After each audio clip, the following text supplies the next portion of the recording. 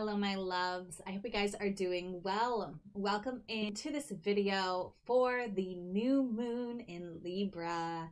For those who are new, it's great to have you here. I do have an introductory video if you want to know how to get the most out of these readings. It's not necessary, but it is a wonderful tool for you if you feel called to watching that. For those who are not new, hello and welcome back. Thank you so much for being here. It is a pleasure to be here to support all of you, and I'm so excited to get into these readings for this new moon. So let's talk a little bit about what the new moon energy is. So the new moon is when it's a beginning phase. So this is the beginning of the energies of Libra, because the new moon is happening in the sign of Libra. The Libra archetype, as we discussed in the Libra solar readings, if you did not watch your reading for the Libra season, I do recommend going ahead and doing that. There's a lot of valuable information there. You may have more than one reading, and it was just a really fun connection with the Super Attractor deck affirmations. So the Libra archetype, if you didn't watch the Libra solar season readings, is all about balance. It's about relationships, beauty, harmony, and diplomacy. So it's the archetype of the scales. That's the symbol of the Libra vibration. So when we're talking about this newness, this new energy, this new vibration, it's going to be in the realm of the Libra archetype. There's going to be a new balance, new diplomacy, new harmony, new relationships that are going to be supported with this lunar phase. So the lunar phase will go from the time that the new moon happens on September 25th till when the next new moon happens on October 25th. So this is the cycle that we're talking about here. So when I say the lunar phase, this is what I'm talking about. The lunar phase that we're in right now is from September 25th to October 25th. So the new moon is going to be happening at 5:54 p.m. Eastern time, and it's going to be happening in 2 degrees, 49 minutes of Libra. There's going to be 2 readings for everybody. Their first reading is going to align for where the moon was when you were born. So on your birth chart, you're going to be looking for this symbol, and you're going to be looking for which sign this symbol of the crescent moon is in. If you don't know what I'm talking about, have no fear. I also created a tutorial video for how to find your birth information on astro.com. It's a really powerful tutorial. It is about a 20-minute video, but once you watch it, I feel that you'll be more connected to your chart. You'll be able to look at it with confidence and be able to find some of these things, these planets, these orientations that maybe you hadn't known before. If you have questions after you watch that video, please let me know. So you're going to be watching the video for where your moon was when you were born, and you're going to be watching for the house that Libra 2 degrees 49 minutes occurs in your chart. Again, if that doesn't make sense, don't worry. I talk about how to read the degree points on a birth chart in this video.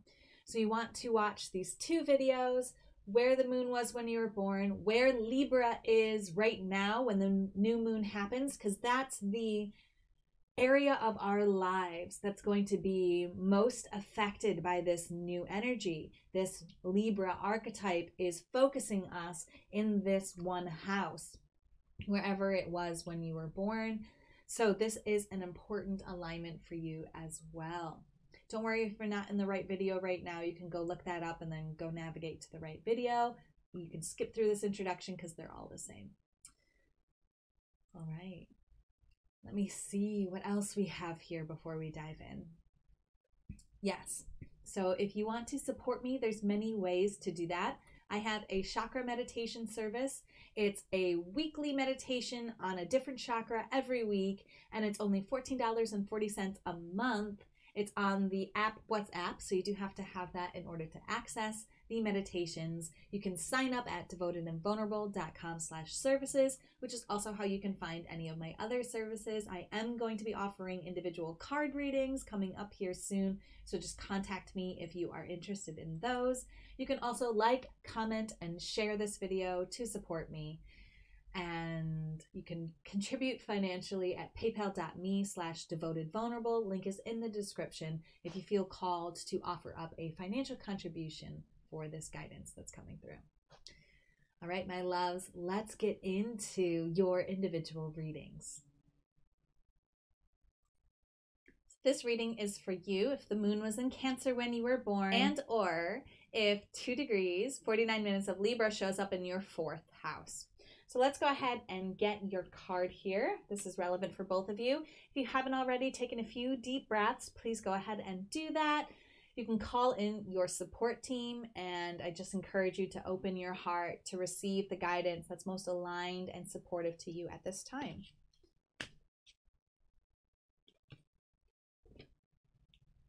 Alrighty. We got Acorn's Invitation, and he was reversed. So we're going to read his reversed meaning and message. The theme of Acorn's Invitation is touch, exchange, and connection.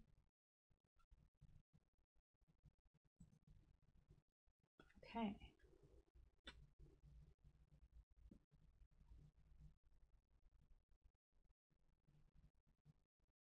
Give me a second here. I'm going to wash my leg.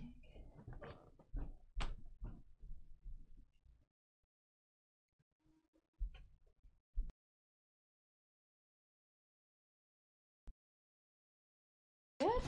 Yeah. All right. Let's get back here.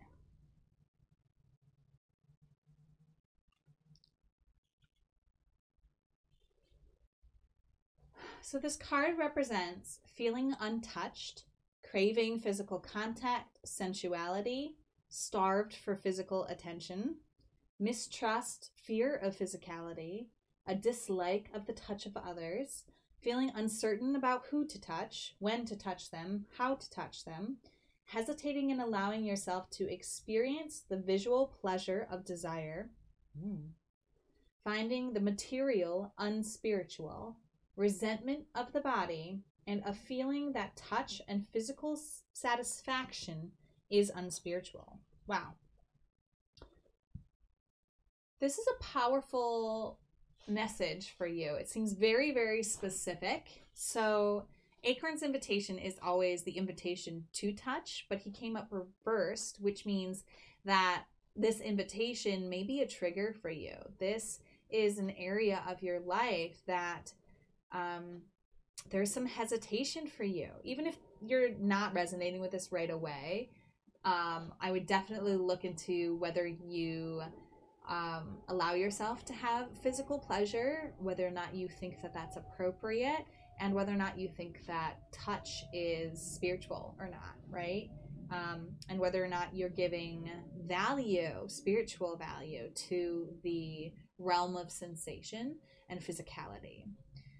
Because Acorn's invitation is about the healing of touch and how intimate and beautiful even platonic touch can be.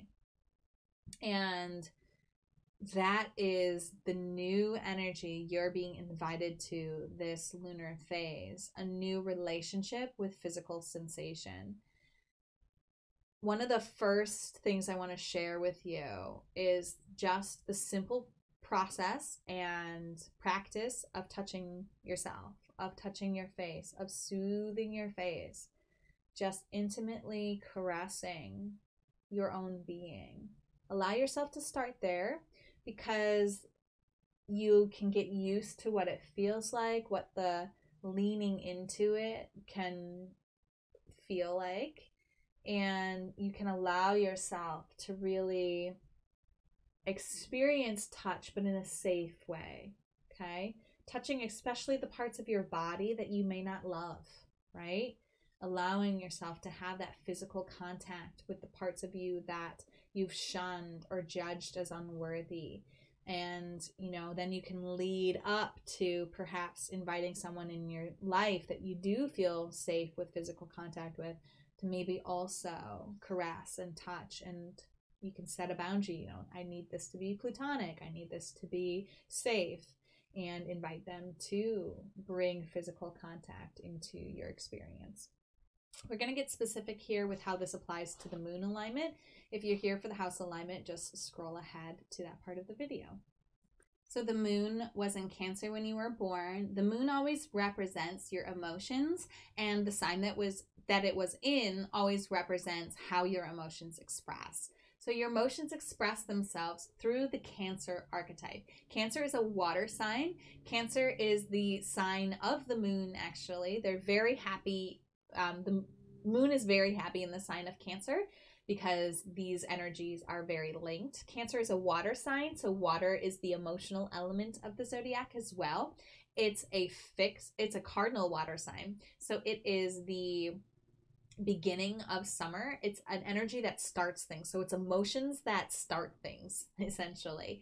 And it has this loyal energy, caring, emotional, responsive, and dependable vibration. It's the archetype of the crab. So it has this tough outer shell and these pinchers that hold on to grudges like forever.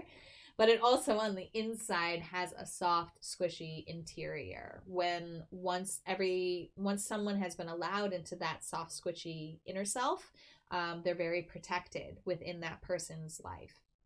So how does this relate to Acorn's invitation? Well, it feels to me like perhaps you have had some sort of violation within your soft, squishy self, and that has invited you to put everybody on the outside of your shell, and to especially not allow physical contact because it is so intimate, because it is so close, and it can feel unsafe. And the invitation this lunar phase is to open yourself up to the physical sensations again. It's almost like you're cutting yourself off from a part of the physical experience, a part of your own journey that is keeping you from experiencing some of the pleasure and joy that you came here to experience, you absolutely deserve to experience, and you're being invited to experience this lunar phase. Like I said in the intro of this reading, touching yourself just on your face, just caressing, or if a more intimate way of doing that feels supportive for you, allowing yourself to be in a safe space where physical contact is happening. Even if it's just with yourself, and then expanding that out if and when you feel comfortable doing that. Finding a buddy, finding somebody who you trust and know will be able to follow your boundaries and listen to when you are being overstimulated and when you need to stop. Yeah. I'm just tapping in to see if there's anything else here for you, my beautiful moon in Cancers. You are so sensitive. Your sensitivity is a gift to the rest of us. And it feels like you're closed off to the sensitivity, especially in a physical way, because of perhaps an indiscretion, a harming of your soft interior. It feels like you may have let somebody in who didn't honor you and your physicality. It could also just be you, your own internal voice. You may be beating yourself up for who you are physically and thinking that you're not pretty enough or attractive enough to be touched, and it's time to have a new dialogue about that. A new story gets to develop from that. Let's see. Also, just moving your body. I'm seeing like yoga poses and maybe like some qigong, which is like more of moving energy as you move your body, with some sort of physical practice that also has a spiritual energy to it, because that was the other message here, was that we're looking at physicality and pleasure as unspiritual. And that a spiritual physical movement practice can help get you into your body, can help you feel safer in your body, more empowered in your being, and can also give you that feeling of, well, this is spiritual, this is worthy of achieving. I am also going to say that it's important for you to allow yourself to have pleasure this lunar phase. So that could mean definitely physical pleasure, okay? So that could mean sexual release. With yourself is probably the safest, and or with a partner if that feels resonant to you. But even just practicing visualizing what a unguilty physical release feels like a physical release without guilt at all embedded in it. What does that, just imagining what that experience is can be a powerful way for you to start working with this energy, okay?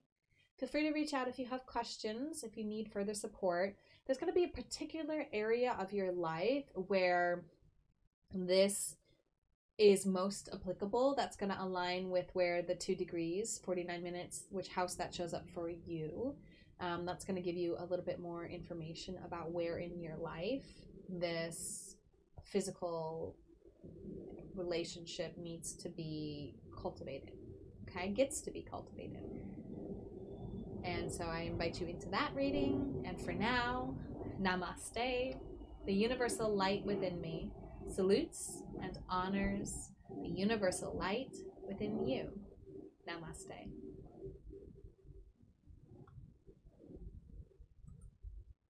So this new moon is happening in your 4th house. The 4th house, well, all the houses represent the where of the zodiac. So this is where this new moon is pinging for you. This is the area of your life that's being brought into the most focus. The 4th house has to deal with home.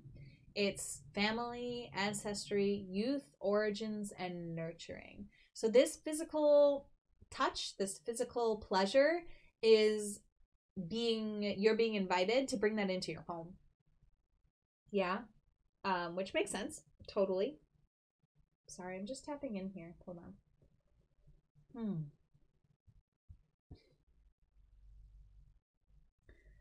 Yes. So with anyone in your home, you're being invited to open up to physical contact and to maybe even start with a hug or a handhold or something that feels very safe to you, and work your way up from that. You can communicate with the people in your home that this is something that you're working on. You can allow yourself to be nurtured at home as well. Perhaps you need to communicate that there's a need for you to receive physical touch and support, physical intimacy. And again, like I said in the general reading, just touching yourself, just allowing yourself to be caressed and letting yourself be supported in your physical pleasure, okay? Even if that just means imagining what it would be like to have physical release that you don't feel guilty about, okay? Even if it's just imagining what that feels like, even if you don't actualize it this lunar phase, just allowing yourself to imagine it may be where you want to start. And definitely at home, which makes sense.